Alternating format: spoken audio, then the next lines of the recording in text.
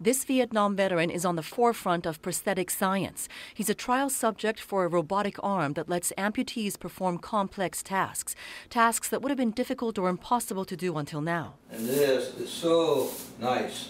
I get nice, smooth, and it works well for me. The FDA approved sales of the DECA prosthetic arm system on Monday. It was funded in part by the Pentagon to improve prosthetics for wounded vets. The FDA calls it the first prosthetic arm to perform complex movements controlled by electrodes. Those electrodes detect electrical activity when a person contracts muscles.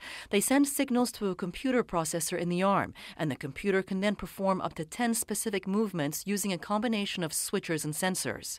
The FDA says 90% of people who use the DECA arm in a study were able to do routine but complex tasks most people would take for granted.